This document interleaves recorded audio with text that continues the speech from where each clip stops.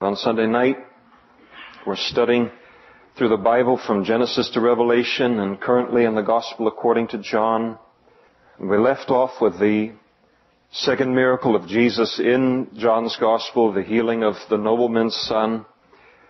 And chapter 5 picks up with his third miracle, 3 of 8, that are recorded in the Gospel according to John and recorded for the purpose that everyone who reads this Gospel would come to the conclusion that Jesus is the Messiah, the Son of God, and thus believe in Him unto salvation. Now after this, that incident of the healing of the nobleman's son, there was a feast of the Jews, and we don't know which of the three major feasts that it was. John doesn't identify it here, but it was during one of these feasts that Jesus went up to Jerusalem. What it does tell us about Jerusalem is that the place would have been wall-to-wall people.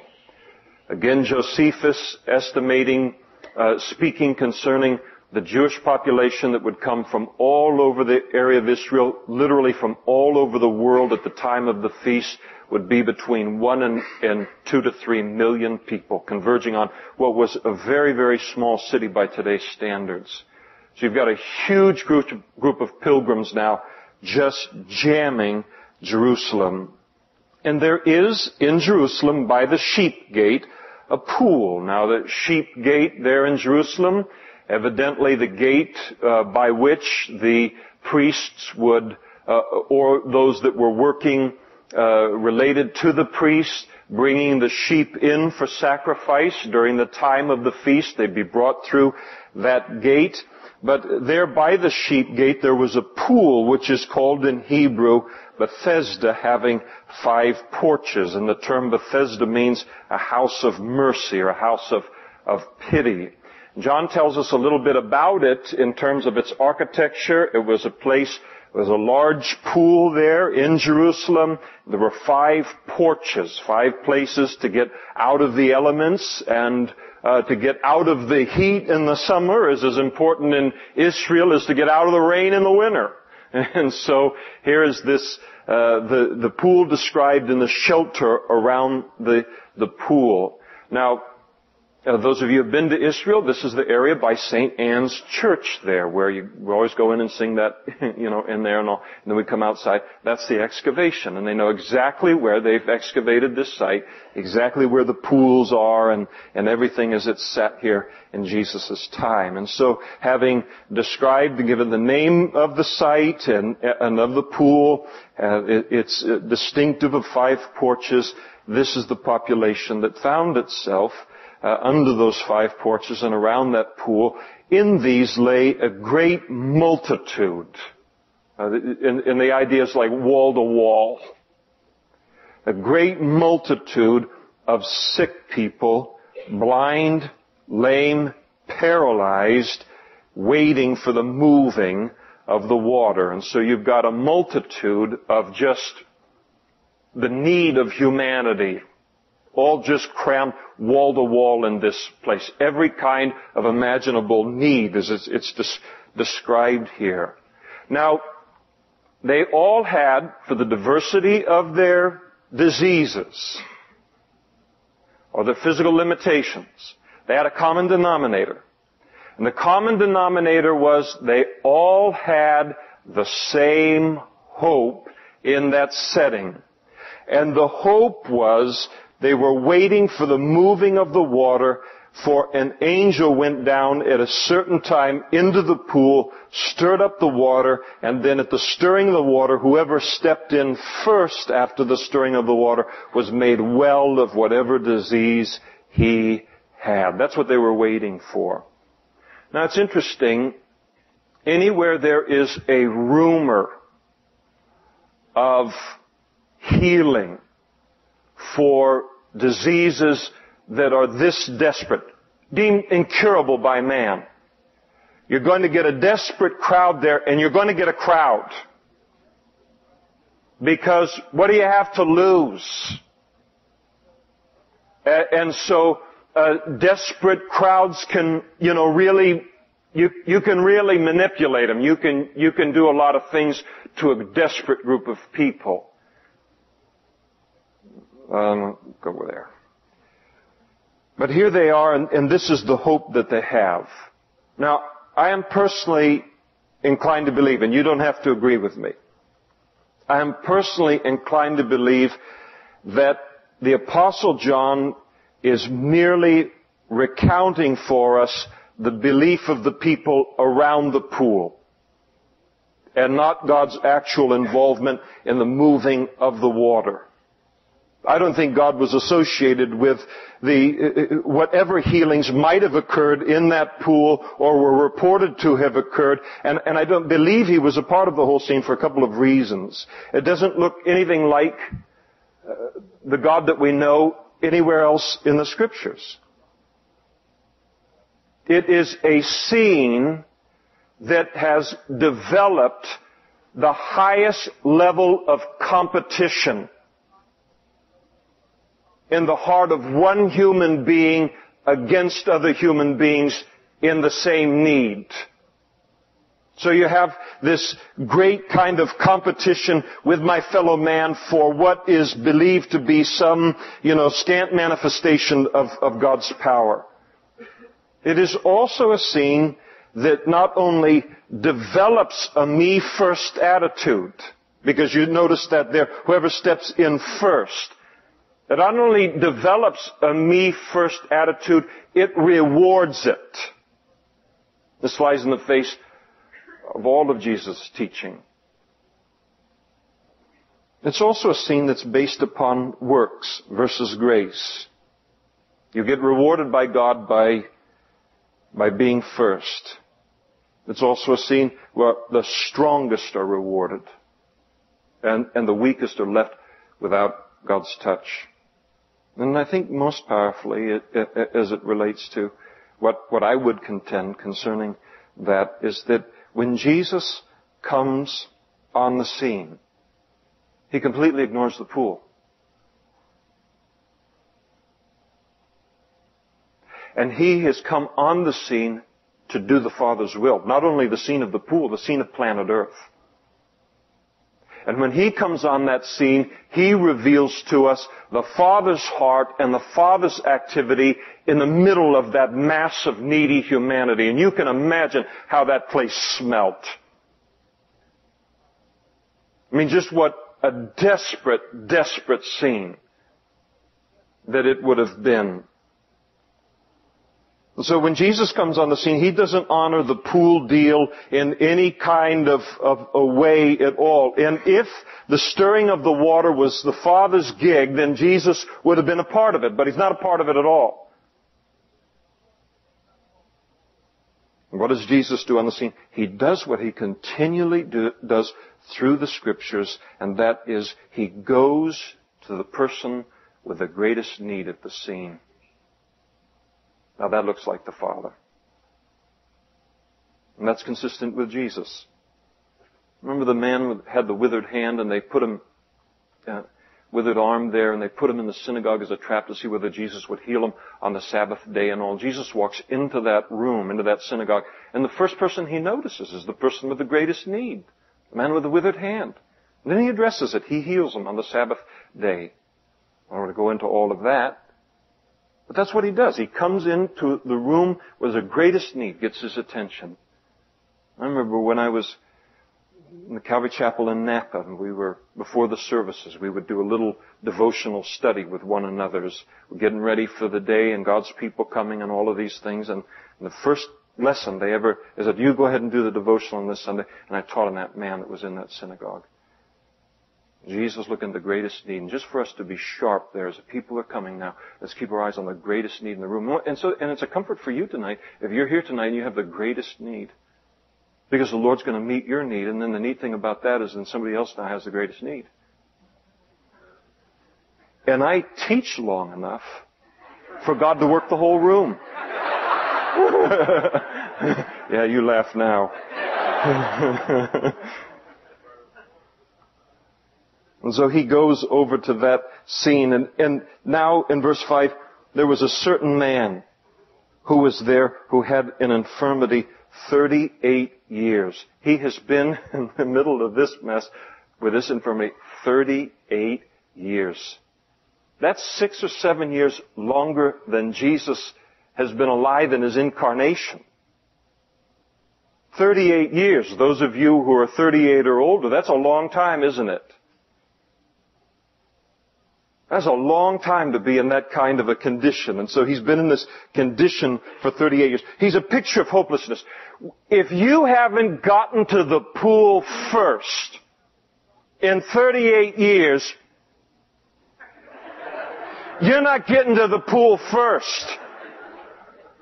If you couldn't muscle your way in when you were 18 and you were a young buck, you're not going to do it when you add 38 years to 18. You're a dead duck on that scene. You're never going to get healed. You have no hope in the middle of that mass of humanity, not if that's the way that God works here. So he is a hopeless man in the thick of a hopeless people. And nothing's hopeless as long as God is alive. It has no beginning and no end, so that's always going to be the case. And when Jesus saw him lying there, he knew that he had already been in that condition a long time, and Jesus said to him, "Do you want to be made well?" That's the question that Jesus answered. I think it's an interesting one there. In verse 6, do you want to be made well? I've listened to teaching on this, and they say, what kind of an obvious question is this, Of course he wants to be made well, and the whole thing. That's to miss the point entirely. Jesus comes in and he says, do you want to be made well? And the question seems like a needless one. Of course the man wants to be made well. But the fact of the matter is, in this life, not everyone wants to be made well. That's the way that it is. Through the years, I have met homeless people, street people here in Modesto, who are not interested one bit in changing or being made well. That does not characterize all homeless people or all street people. But it does some of them that I have met. They like their life just fine. They don't want to work. They don't want to be disciplined in their life. They don't want positions of responsibility in their life. They're completely happy with the way that they are. And you can have all of the means necessary. And we have those means as a church. You can have all of the means necessary to help them become responsible citizens, and some of them are not interested, and you can't help them if they're not interested, because they have to at least bring, in the words of the question, the want to the table. And so Jesus asked him, do you want to be made well? You've got to at least bring that to the table. Anyone can bring that to the table. Now the man's answer is an interesting one. The sick man answered Jesus and said, "Sir, I have no man to put me into the pool when the water is stirred up, but while I'm coming, another steps down before me." Now, he is intending to answer Jesus' question. He's intending to answer it. But it's not an answer. What this man does, and it is fascinating to me, he answers a question that Jesus didn't ask him. His answer goes with a different question, and this is the question. Why haven't you been made well? But Jesus did not ask him why you haven't been made well. Jesus asked him, do you want to be made well? That's the question that he asked there. And I'll tell you, the tendency, even for those of us who are Christians, to complicate things.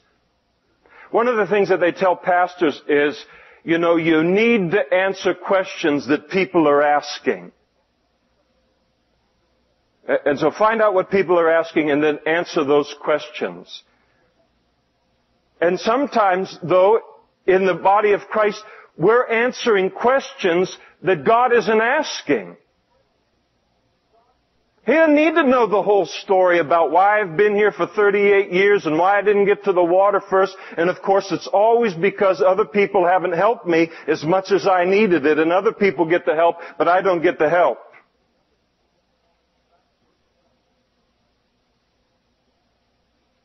And so we're going to explain to him all of the reasons why and my background and this happened to me, all of these different things and all. And God says, listen, I never asked you how you got in this condition. I know how you got in this condition.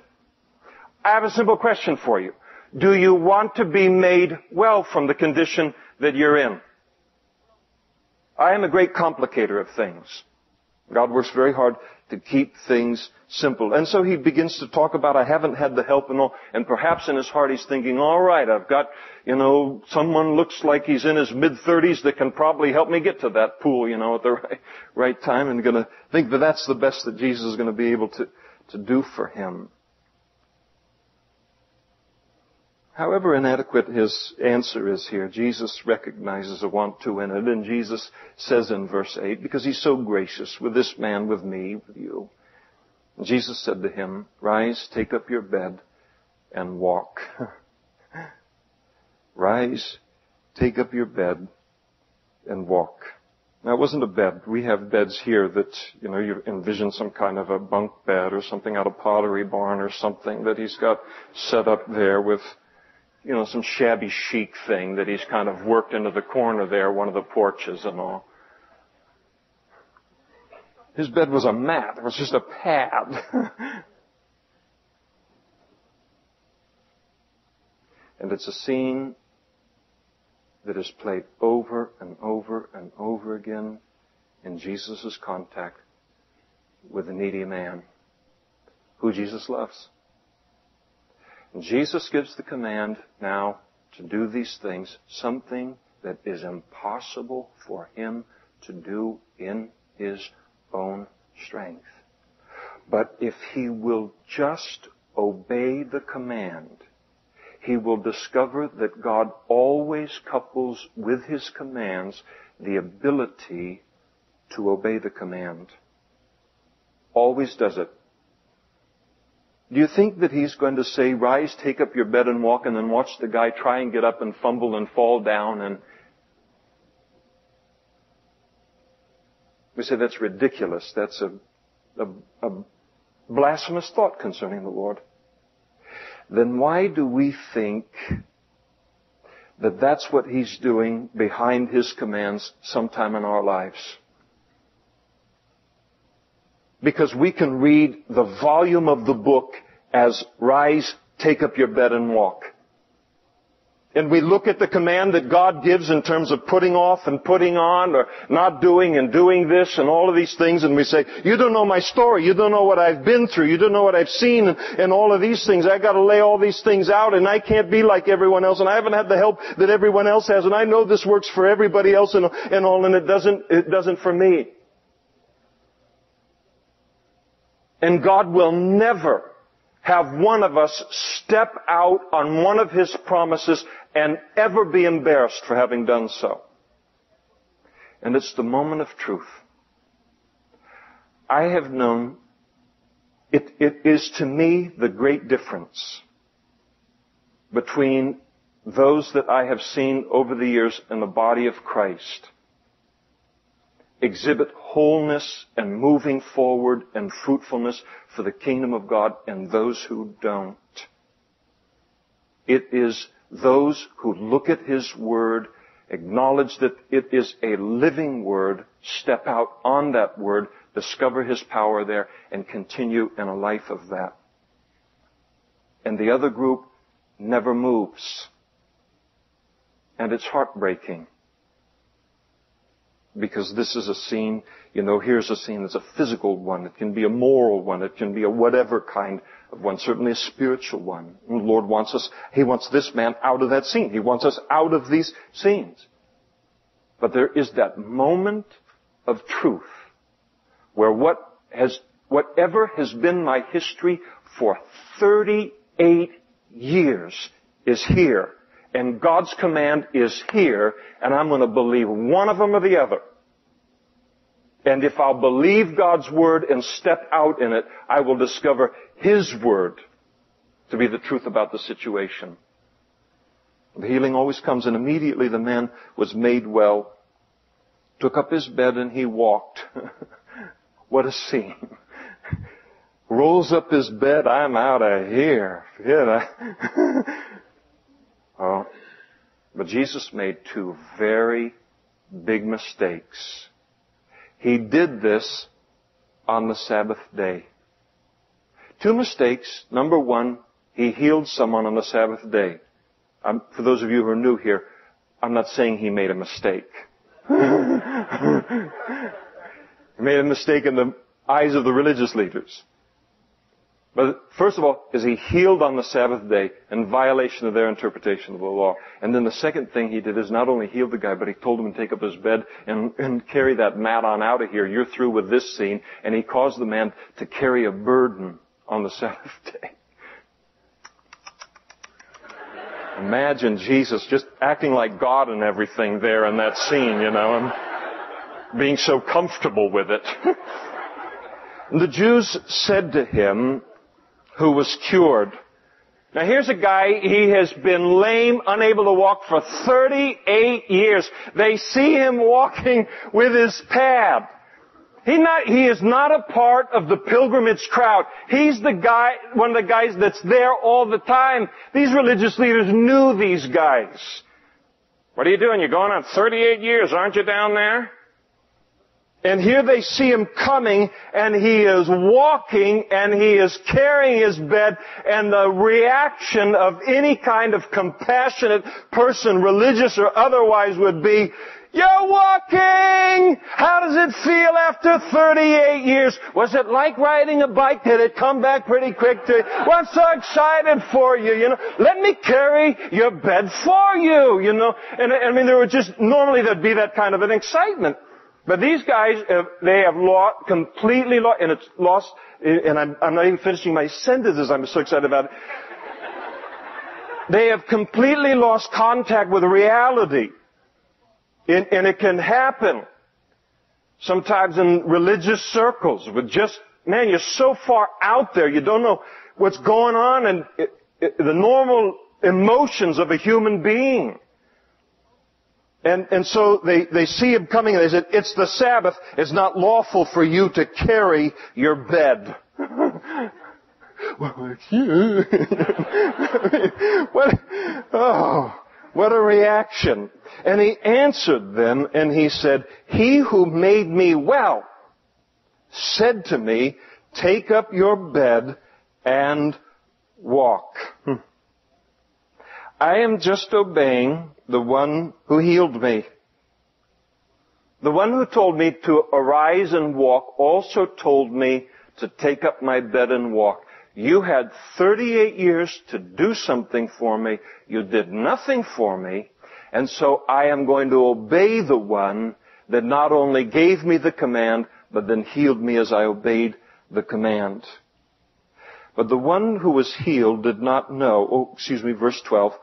And they asked, "Who is the man who said to you, 'Take up your bed and walk'?"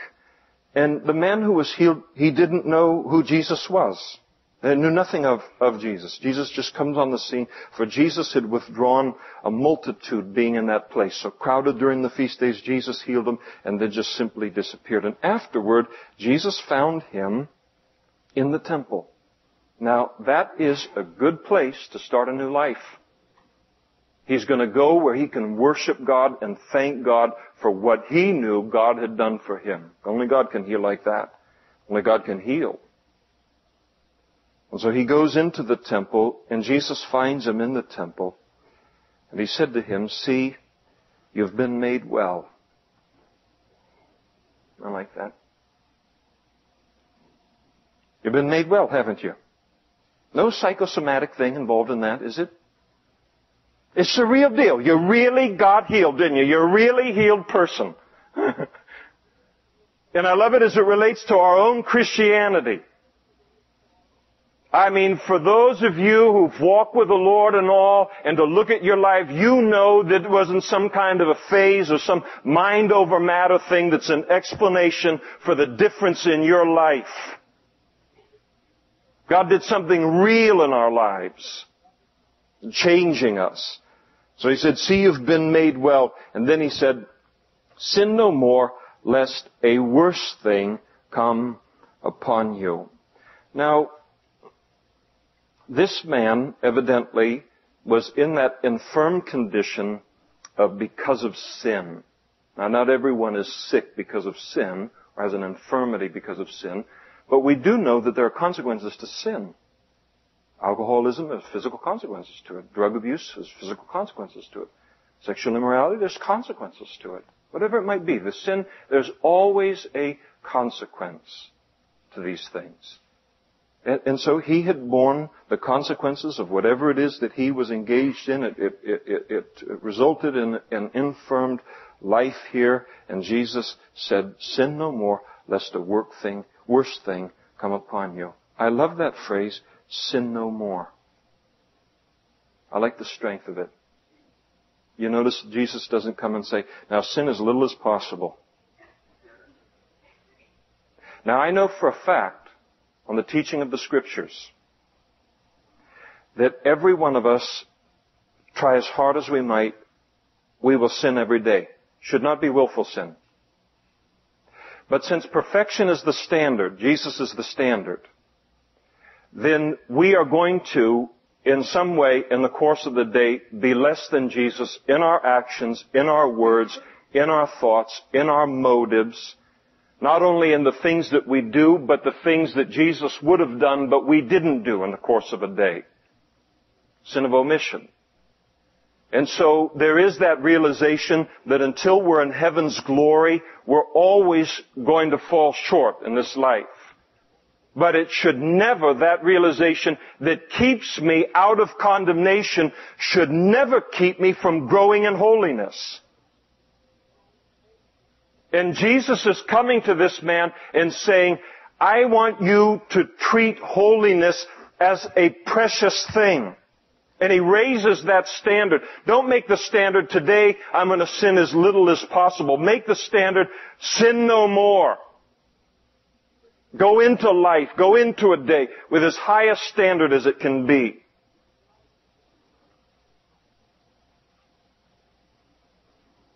And Jesus speaks to this man, and as He's healed the man, He doesn't want the man just to think that, oh, well, you know, this is easy come, easy go. God can always do this for me again if I go back into sin and all of these different kinds of things. And He doesn't want this man to misunderstand His healing in his life as minimizing the seriousness of sin.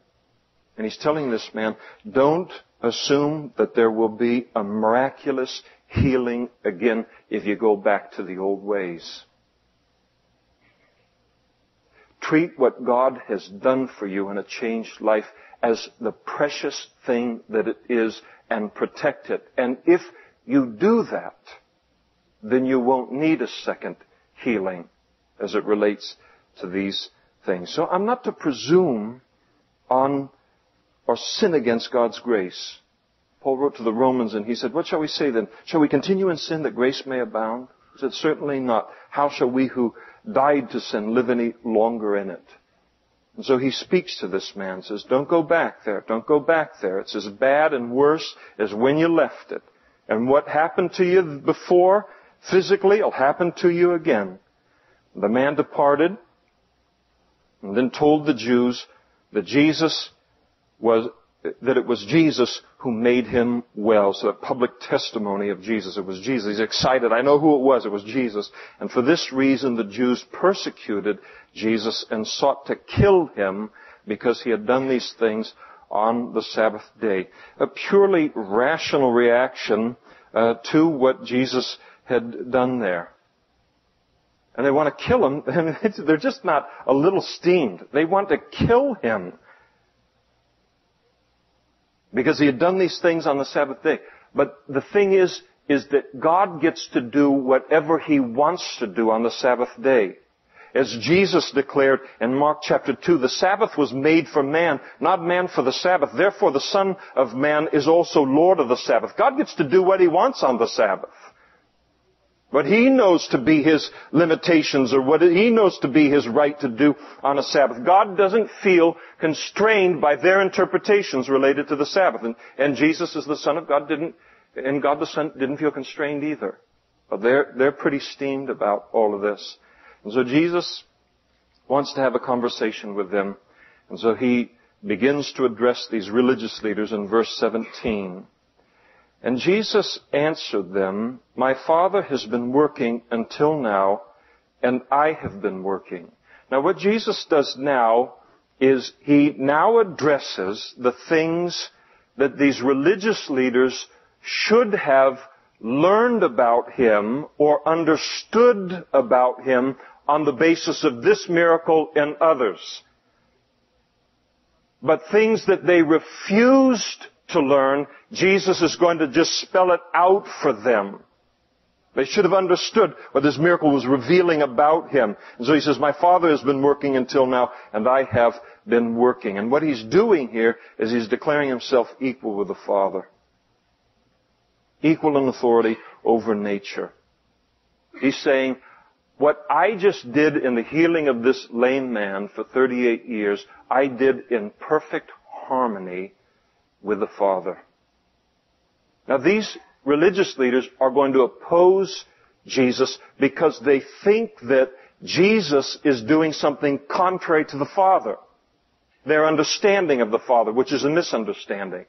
So they see Jesus and the Father working out of harmony with one another. He comes in, Jesus says, "Listen, what I just did here now, I did in harmony with the Father. He works on the Sabbath, I work on the Sabbath." Wouldn't it be terrible if God took a Sabbath off? Wouldn't it be terrible if God took a day off? He holds your very breath. Be a bad day, wouldn't it?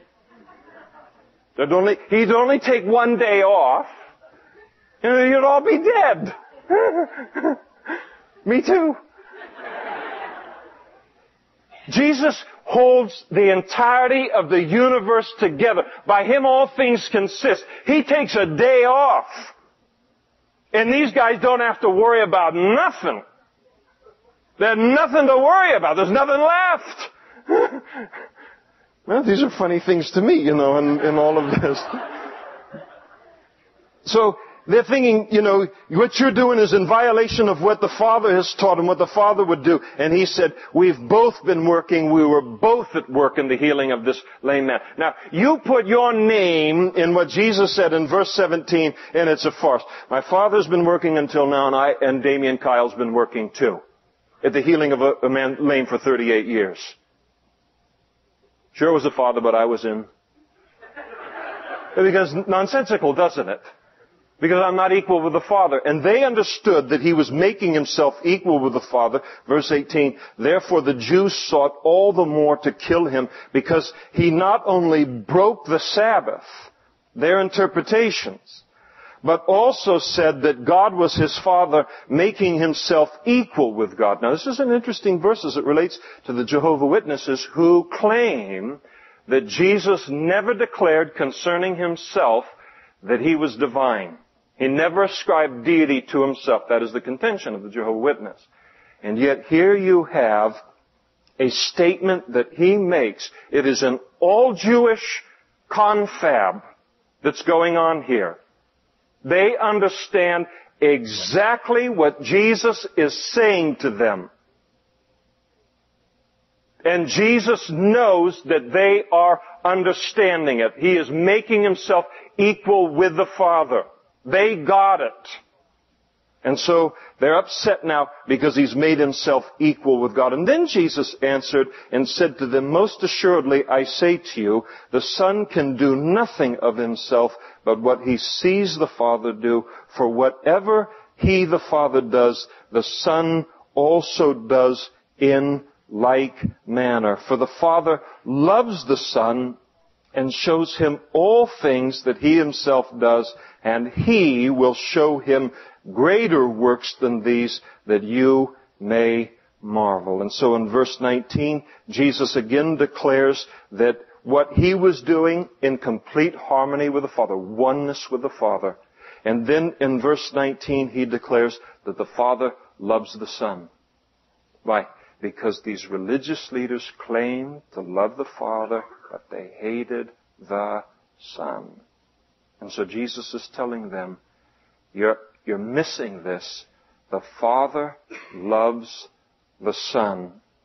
And again, and he shows him all things that he himself does, and he will show him greater works than these, that you may marvel. For as the Father raises the dead and gives life to them, even so the Son gives life to whom he will. Now inject your name in there. Again, becomes nonsensical again. So here he is, he's claiming equality with the Father. He is claiming that all that he is doing and has done is in perfect harmony with the Father. And so, Jesus, the Father raises the dead. Jesus raised the dead. He would raise the dead in the course of his public ministry. We get to John chapter 11. There's the raising of Lazarus from the dead. And then in verse 22, for the Father judges no one, but has committed all judgment to the Son, that all should honor the Son just as they honor the Father. He who does not honor the Son does not honor the Father who sent him. There's the repetition of the word honor, isn't there? In conjunction with what? The fact that Jesus is the judge. And in this culture, what happens when you're in a courtroom? What do you call the judge? Your Honor. Why? Because whoever has the position of judgment, you want them happy with you. You show them respect. It was interesting, wasn't it? Eminem's recent trial. Here's this rapper, this bad boy, this blah, blah, and all this thing and everything. And he gets this weapon charge and he goes in there and, Puffy Combs, same thing, and they end up in court. But Eminem ends up in court and the whole deal. And then you see the pictures in the newspaper and he's got his hair all just right and he's got a suit on, probably, $2,500 suit. And what's he saying in that courtroom? Yes, Your Honor. No, Your Honor. Yes, Your Honor. None of those on those albums. But he has a sense for context, doesn't he? I thought he was trying out to become a leader for a Boy Scout pack or something like that, the way he cleaned up. He's no stupid person, though. When someone has a position of judgment in your life, even on a temporal level, on the human level, human being to human being, you, if you're smart at all, you show that judge respect. How much more when the judge is the one who will judge you as it relates to eternity, and they are despising the Son, before whom they will one day stand, and Jesus will be judge at that place. Here they're thinking they're judging him, and they got a little power there in Jerusalem and all, and they don't understand what's going on at all. And so Jesus is speaking to them about this. Listen, you despise me, you scorn me, I have the position of judge. And of course, everyone will have one of two relationships with Jesus as it relates to eternal judgment, and that is, we will know him either as Savior or judge. There's nothing else in between. And so here he speaks to them. Father has entrusted judgment to him. And then he said, most assuredly, now he tells them how they can avoid facing him as judge. Most assuredly, I say to you, verily, verily, that's kind of a listen up, as if you need something, a little oomph to listen up to when God is speaking, but he knew how to gather their attention. Verily, verily in the Old King James, most assuredly in the New King James, most assuredly, I say to you, he who hears my word and believes in him who sent me has, present tense, everlasting life, and shall not come into judgment, but has passed from death into life.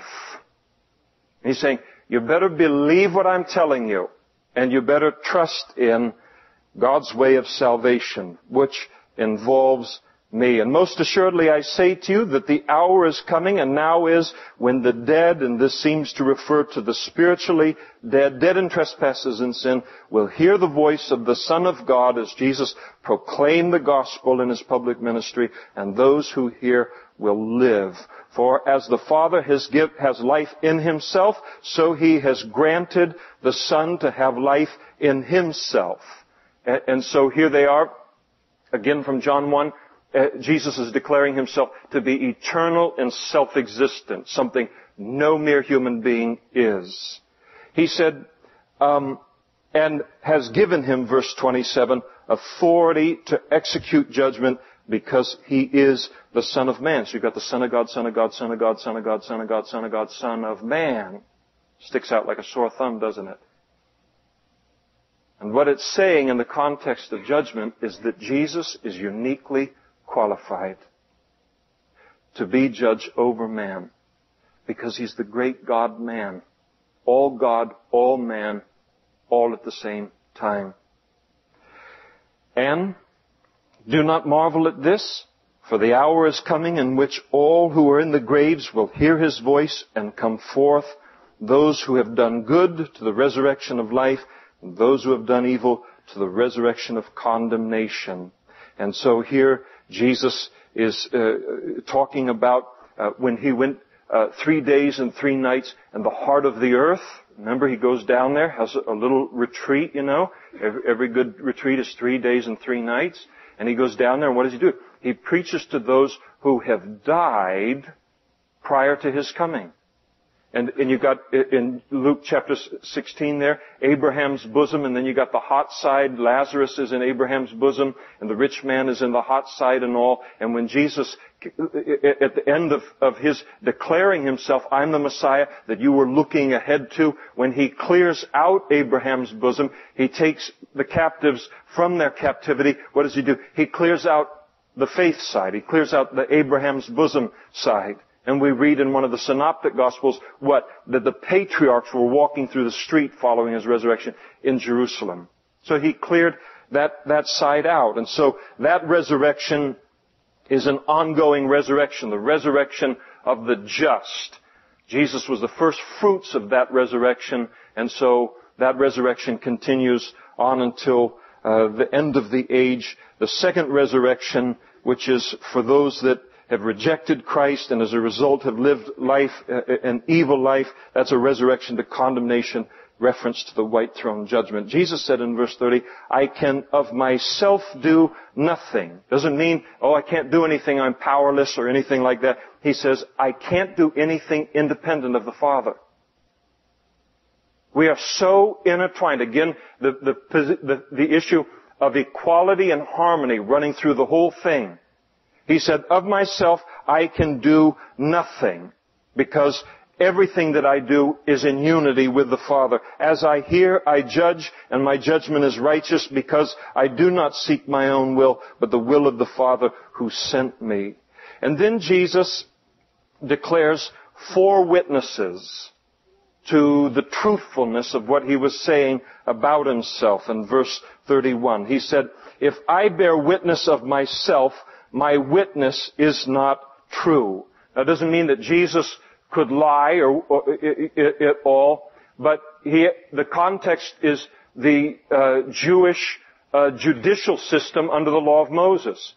You could not, one witness alone was not enough to establish a fact in a Jewish court of law. It took 2 witnesses or more. So Jesus comes in and says, He said, if I bear witness of myself, I am the only witness to what I'm saying, then my witness is not true. In other words, it's not valid as testimony. And He's talking to religious leaders who are very, very legal in their thinking. They know the law of Moses, and they need proof and witnesses and all this kind of stuff. They're trying Jesus. So Jesus is going to turn the whole thing around on them. He's going to bring 4 witnesses to the witness stand, so to speak, to testify to the fact that He is who He says He is.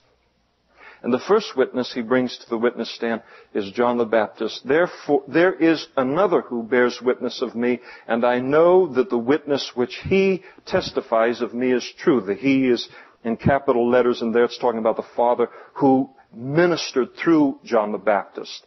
But in verse 33, clearly he's talking about John. You have sent to John, and he has borne witness to the truth. Yet I do not receive testimony from man, but I say these things that you may be saved. He was a burning and shining lamp, and you were willing for a time to rejoice in his light. So he comes the first witness of the truthfulness, a witness independent of me, so to speak, but not independent of the Father. The first witness I call to the witness stand to testify to the truthfulness that I am the promised Messiah and I am the Son of God and God the Son is John the Baptist. And John the Baptist had declared these things to them. And so that was the other witness. There is kind of a emotion there in verse 34 that's interesting. As Jesus says, and yet I do not receive testimony from man. In other words, I am what I am. It doesn't matter what anyone says. But he condescends to these men. Who do they think they are? They're putting him on this trial. And he said, but I say these things that you may be saved. I mean, here they are. The God who created the heavens and the earth is before them. They not only don't believe him, they reject him. They want to kill him and all of these things. And Jesus said, the reason I deal so patiently with you is so the light will go on for you and you'll get saved. Now, was God patient with any of you before you came to know the Lord? No. Look to the left, look to the right, look to the left. He's very patient. I'm amazed at what nonsense he was willing to find himself in the middle of while waiting for the light to go on for me. In verse 35, John the Baptist was a burning and shining lamp. You're willing for a time to rejoice in his light. In other words, they loved John the Baptist as long as he was saying things that they wanted him to say. But the second he began to say things that didn't fit what they wanted, then all of a sudden they rejected him. Then the second witness is the witness of his miracles in verse 36. But I have a greater witness than John's, for the works which the Father has given me to finish, the very works that I do, bear witness of me that the Father has sent me. Now, between the end of the Old Testament and John the Baptist coming, and Jesus' birth in the New Testament, there's a 400-year period where nothing was happening in terms of miracles and these kinds of things among the Jewish people. So it wasn't like Jesus came on and started to do a bunch of miracles, but like there were just a bunch of miracles going on every day anyway. There hadn't been anything going on for hundreds of years. He comes on the scene and all of a sudden he starts to do these things, and they were intended to cause people to stop and go, wait a second. This is the Messiah. This is what God told us would be true of the Messiah when he came, that he would do these miracles. That's why in John chapter 3, when Nicodemus comes to Jesus, he said, we know that you are come from God, because no one can do the works that you do unless they were come from God. And Nicodemus knew that the works themselves testified to what Jesus was saying. They ought to have, but they didn't. And then witness number 3 that Jesus pulls to the witness stand, so to speak, is the Father himself. And the Father himself who sent me has testified of me. You have neither heard his voice at any time nor seen his form. But you do not have his word abiding in you, because whom he sent, him you do not believe. Here they are, they're these experts, so-called experts in the Bible, and they have missed the whole intention of the Bible. You notice as he moves now from the testimony of the Father now to the testimony of the Scriptures as being a witness to the fact that he is the Messiah, that he is the Son of God. You search the Scriptures, and they did. For in them you think you have eternal life, but these are they which testify of me. The entirety of the book testifies to Jesus Christ as the Messiah. The Old Testament, the Messiah and Savior promised. The New Testament, the Savior, the Son of God, come and revealed. The Bible is not a terribly complicated book, though it is that in some respects, but it is essentially a record of the creation of man, the fall of man, and the redemption of man. The creation of man, Genesis 1 and 2, the fall of man, Genesis chapter 3, and from Genesis chapter 4 on, the entire theme, supremely, God's intent for the book, is a story of His redemption. And He begins, even there in chapter 3, to begin to speak of the virgin birth of the Messiah who is to come, the seed of the woman. And so it's possible, and there are people, I run into people that they know the Bible like crazy as a textbook or something. And they got these weird deals about the whole thing, and verses come in their mind and the whole thing and everything. And they have no belief in Jesus as the Messiah. They've missed the whole thing. You search the Scriptures, for in them you think you have everlasting life, but these are they which testify of me. And then he said, now, in verse 40 to the end of the chapter, let's really talk about, honestly, why you have rejected me. It isn't all of these other things. The reason that you're not willing to come to me, and there's 4 of them. He said, the reason that you haven't come to me, verse 40, but you're not willing to come to me, that you may have everlasting life. The problem with them was not a scriptural problem as it related to Jesus. They just weren't willing to come to Him. And you know why they weren't willing to come to Him? They didn't like the way He did things. They didn't like the Messiah that the Father sent. Too bad. Be thankful there is one. Be thankful there is a Savior. But they weren't willing because God wasn't doing things the way that He wanted. You look at the multitude of people that don't want anything to do with Jesus. They'll say, well, what God would you have anything to do with? They begin to describe Him, and you realize they're describing themselves. That's what they wanted. They wanted a God that they could kind of fashion and all, but that's not the way the universe works, and I'm thankful for it.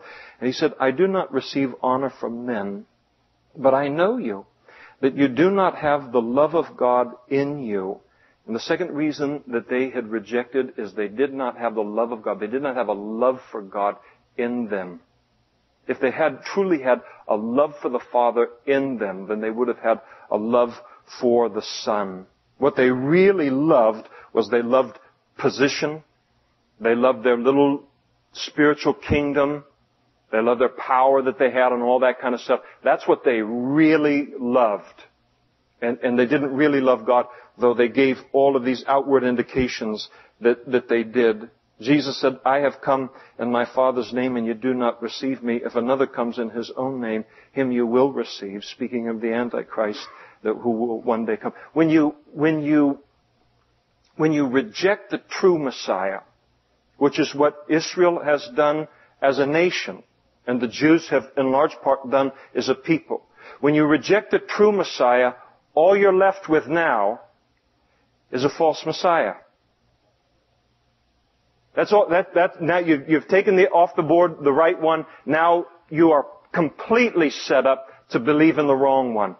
The Antichrist is going to come on the scene, and he's going to allow them to build the temple and all these different things. And as you're well aware, you know, in Israel today, when you talk to people about how they'll recognize the Messiah when He comes, they do. We've had this conversation in Jerusalem over it. He will allow us to build our temple. And we know from the New Testament there's going to be the Antichrist that allows them to rebuild the temple, and then halfway through the Great Tribulation, He will go into the Holy of Holies and demand to be worshipped as God. Then the Jews will realize, we have chosen the wrong one. And He's come now in His own name, and then all of a sudden, everybody's running for the hills. And so Jesus warns them of the consequence of rejecting Him as the Messiah. It leaves you set up for deception. How can you believe who receive honor from one another and do not seek the honor that comes from the only God? They rejected Jesus because they loved honor from men rather than honor from God. That was their main concern, was that people would honor them rather than having God honor them. And so that kind of set them up for the same thing. Whenever my greatest concern is what people will think of me rather than what God will think of me, then all of a sudden I'm going to have to choose one way or the other. As we said this morning, those two groups God isn't really a group, but those two are going in two entirely different directions. And so I'm going to have the praise either of this world and sinful man, I'm going to have the praise of God. I'm not going to get both of them out of it. And so they wanted the praise of their fellow religious leaders, and they weren't willing to make the stand, lose that, in order to acknowledge Jesus as the Messiah. And again, when Nicodemus in John chapter 3 comes to Jesus, and he comes as a Pharisee and a member of the Sanhedrin, again, it's interesting to remember that when he came to them, he said, "We know that you are come from God." Not I know that you're come from God. We know that you're come from God, because no one could do the miracles. There was a widespread understanding of who Jesus was apparently among the religious leaders, but they were unwilling to give up the honor they were receiving from men in order to accept the truth and follow the true Messiah. Happens all the time today, just not in necessarily a religious context, but a secular context in this world. He said, do not think that I shall accuse you to the Father. There is one who accuses you, Moses, in whom you trust. And they were the great students of the law, so they thought in their own minds, we trust in Moses, and Moses were experts in Moses and all of this. And they thought that Jesus and Moses were out of harmony with one another. And so here Jesus comes in and says, do not think that I shall accuse you to the Father. I don't need to do it. The one that you trust the most accuses you, and that's Moses. If you had believed Moses, you would believe me, for he wrote about me. But if you do not believe his writings, how will you believe my words? They didn't believe Jesus because they didn't believe Moses' writings.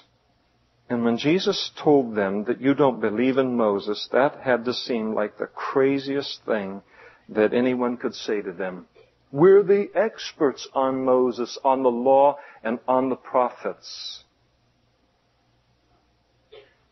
But Jesus has been declaring through this entire section what? He has been declaring equality and harmony with the Father. What did Moses declare in Genesis chapter 1, verse 26? He declared there as the record, God speaking, let us make man in our image according to our likeness. Revealing what? The plurality within the Godhead. And if they had been honest students of the law of Moses, then they would have recognized when Jesus came on the scene and declared himself to be equal with God, to be God the Son, to be operating in harmony with the Father, it should have been like, wow, I could have had a V8. You're the guy that we've been waiting for. We wouldn't have accepted anyone who made a lesser claim concerning themselves. Then, of course, God, as the record goes on in the very next verse, and that first book of Moses in Genesis, where the Lord then declares, and so God created man in his own image, and in the image of God he created them. Let us make man. If they had been careful students of the law of Moses, then they would have recognized him to be the Messiah.